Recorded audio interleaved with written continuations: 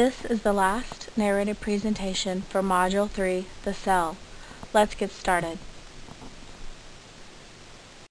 This portion of Module 3 will discuss chemical reactions involving the exchange of energy and the laws of thermodynamics. Energy is the ability to do work. That is to say, the ability to apply some amount of force to a molecule or system. Energy comes in different forms, including light energy, electrical energy, sound or vibrational energy, and thermal or heat energy. Kinetic energy is the energy that is used as present. Potential energy, that is that which is stored. Chemical energy is potential energy stored in the bonds formed between molecules. Power is the term that refers to how fast energy is used. Energy is never created or destroyed, only transformed. This is a universal law that applies in all situations. The sun is the Earth's continuous source of light, or electromagnetic energy. Light energy is captured by living organisms called photoautotrophs.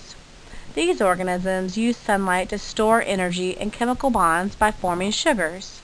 Sugars and the energy stored in them can then be used to create other types of organic molecules like proteins and lipids.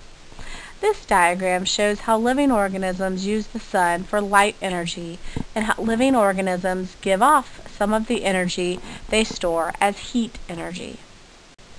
Enzymes are proteins that are important to chemical reactions because they allow reactions to take place more quickly. Enzymes are found in two different states: free or bound to a reactant. This equation shows a free enzyme along with an unbound substrate. The arrow in the equation indicates a reaction takes place. In this case, the substrate has bound to the active site of an enzyme. Finally, the enzyme separates from the substrate after the chemical reaction takes place and the products are released. The second law of thermodynamics states that when energy is transformed, there is less energy at the end of the transfer. Since energy is not destroyed, the energy that is lost during an energy transfer simply takes on a different form. Typically, energy that is lost in the form of heat energy. Heat energy that is released as a waste product cannot be captured or used. ATP, or adenosine triphosphate, is a nucleotide that is used for energy. ATP is made of adenosine, ribose, and 3 phosphates.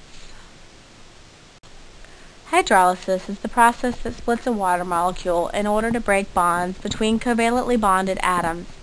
Adenosine triphosphate, or ATP, is the energy currency of the cell.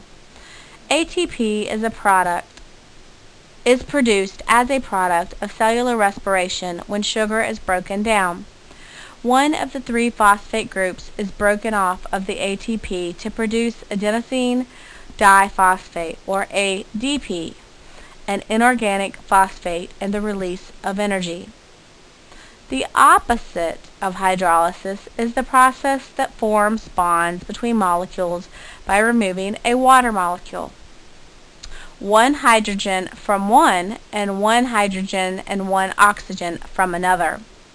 This process forms water as a product and was referred to as a condensation reaction or dehydration synthesis.